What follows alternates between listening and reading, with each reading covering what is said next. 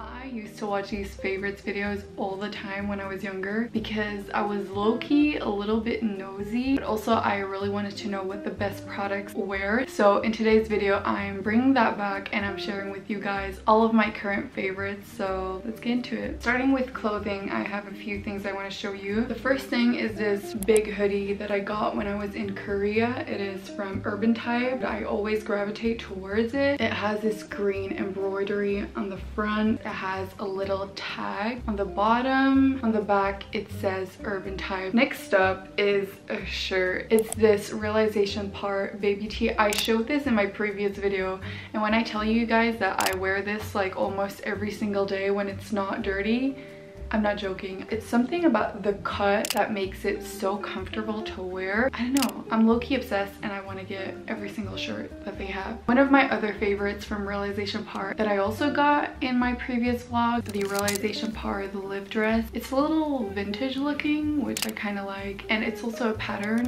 that doesn't really get out of style. It's not very trendy or anything. The bottom also has this kind of flared detail. And then the last clothing item is this suit set from Naked. You can take one piece and match it with other pieces, so eventually you can create so many different outfit options, which is really nice as a college student. It has this really nice brown color with very thin stripes. Onto accessories. I'm gonna start off with these shoes. These are the New Balance 550s in green. I am obsessed. I've been wearing these for a full year, hence why they're a little dirty. They're very comfortable. A little hot in summer though. The color is stunning. I love green. If you don't know me, if you've never seen my videos, I love green. A lot of the things that I'm showing you, you've probably already seen in a bunch of my videos, such as the next item, which is the Essentials whip bag from Carhartt. It has 5 pockets, a really big front pocket, thinner back pocket. I've actually done a what's in my bag, so if you're interested in that, you can watch it in the corner. My last accessory that I want to share with you guys is this ring that I'm wearing. It's from 𝐬𝐸𝐴. It's actually a collaboration with Michelle, a YouTuber that I really like to watch. I don't know what it is about this ring, but I've been wearing it every single day. You can click on any of my videos and like 99% of the time I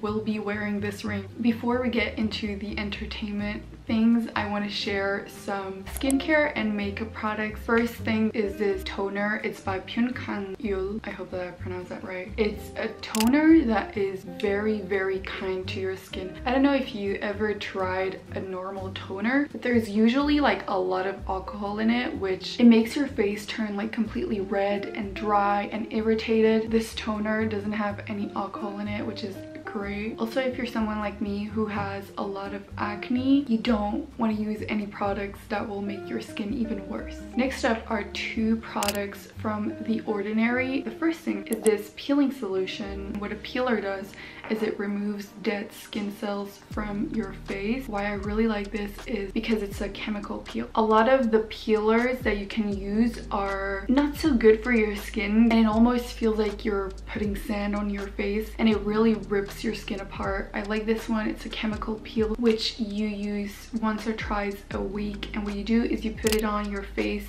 you leave it on for 10 minutes, and then you wash it off. And then the last product is the niacinamide 10% plus 1% zinc. It's a serum that can get rid of a lot of redness in your face, and you just apply a few drops in the morning and the night. The last skincare product is this moisturizer by Clinique. I've used this moisturizer for probably 4 years now. A lot of moisturizers are either too thick, so they leave your face like very greasy and oily. It's very thin and almost kind of like jelly, but when you put it on your face, it dries out, so it doesn't leave your face greasy. Now we're finally at entertainment, and we're starting off with my favorite product. It's the Sony headphones. These are noise canceling headphones. If you're someone like me and you hate noise, and you don't have these already, I don't know what to tell you. So if you're working on campus in college and you have to get some noise canceling headphones, why I love these is when you put it on and someone comes up to talk to you, you can put your hand right here and it will stop the music and stop the noise canceling from happening, so you can actually hear someone talk. A lot of the times you just don't have the time to take your headphones off or put your music on pause. It's so easy to just just like put your hand onto the right side of the headphones and it will stop the noise cancelling and lower your music. This right here on the right side is kind of like a touchpad. If you want your music to be louder, you go like this. If you want the next song to play, you go like this. If someone comes up to talk to you, you just go like this. If there's one thing you should buy for my entire favorites video, yeah, it's this. It also comes with a really nice case, which is also flat, which is great to put in your backpack for college or if you're traveling. Moving on. Okay, listen. Okay, I know what you're thinking. Another person recommending me a fucking iPad.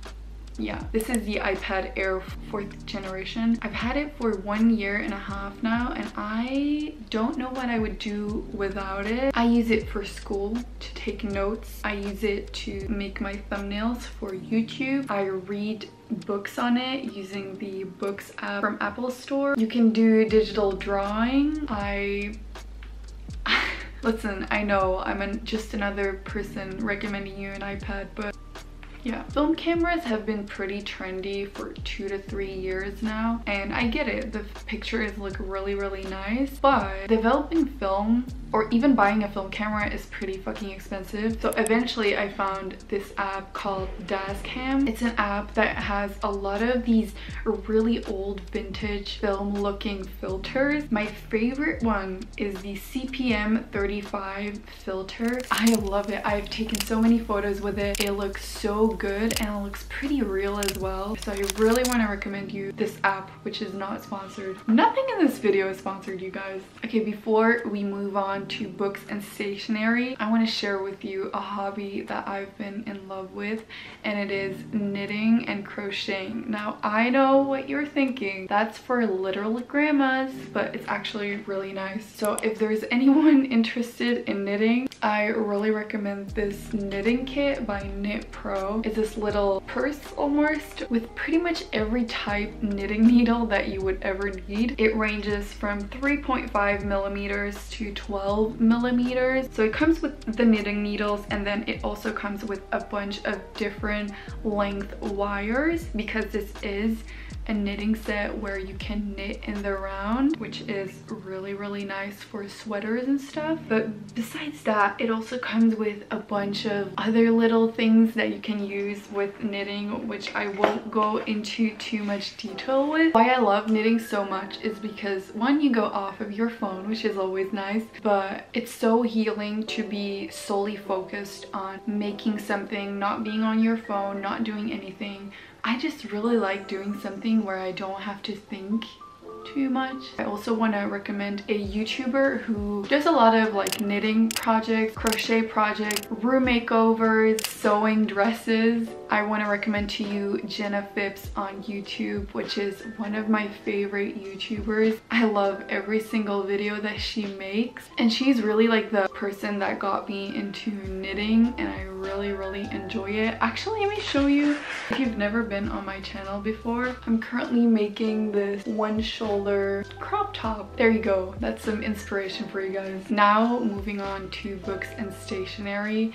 The first two things that I want to recommend are these Moleskine products. One is a planner. I love this one. I don't have too much to say about this. I just really love the quality of this. It's very sturdy. I really like the paper. You can't really tell, but it's a little bit of a muted yellow. It's not very white, which I don't like. So yeah, on the back it also has a little sleeve pocket, and it comes with stickers as well. And then next up is their journal. I don't really know what this is called. I guess it's like a bullet journal. It has little dots, but I use this as my journal to write about my feelings or anything. Again, the paper is a pretty muted yellow, and of course it also has that same sleeve pocket, I guess. The next thing that I want to recommend to you guys is something maybe a little weird, but it is to annotate your books. I've been annotating my books for a few months now, and so pretty much what I do is I underline a few quotes if I like a quote, or I just write down about my current thoughts while reading a sentence of the book. If you need some more inspiration on how to annotate your books, I really recommend this Instagram user right here. So what I use to annotate is, first off, I use a Muji pen. I have tried so many pens, but the Muji 0.5 pen is definitely my favorite. What I also use to annotate are these squared sticky notes. You can write down your thoughts and then just stick it in the journal. And then lastly, I use some sticky tabs. These are not the ones that I usually use. They're much cuter, but I lost them. I just stick some right on and then I know exactly where to be. Okay, so now that I've told you about annotating books, I actually want to share with you one book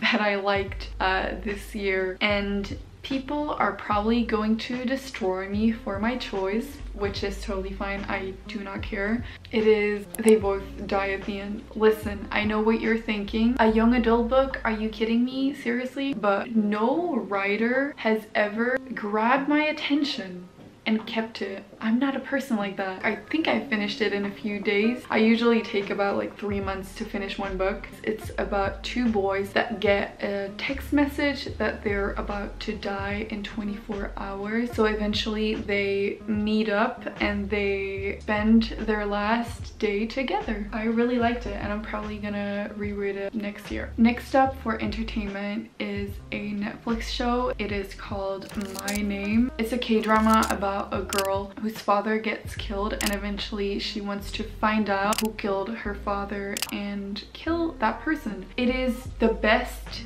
series I've ever watched in my entire life, and I probably rewatched it 2 or 3 times now. I feel like a lot of people would like, even though you're not into K-drama. You should really watch that. And lastly, we have music. I'm going to put 2 playlists down in the description. They're called Reinventing Myself and Munchi's Faves. All of my favorite songs are on there. And then I also want to share some other artists that I found out about. Wave to Earth, amazing music. My favorite song from them is Seasons, so beautiful. Then we have Fujikaze, Hojin. I love those artists. I've never talked this much in my life. So yeah, that was literally everything. Thank you guys so much for watching this video, and I will see you in my next video.